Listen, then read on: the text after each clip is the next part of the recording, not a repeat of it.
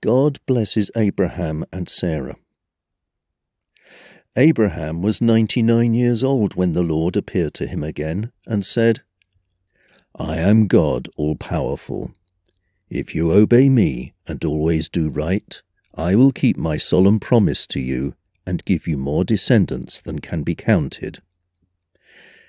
Abraham bowed with his face to the ground, and God said, "I promise that you will be the father of many nations. That is why I now change your name from Abram to Abraham. I will give you lots of descendants, and in the future they will become great nations. Some of them will even be kings.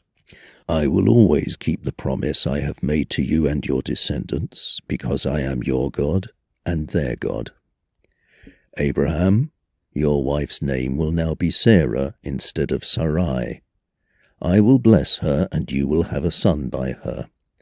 She will become the mother of nations, and some of her descendants will even be kings."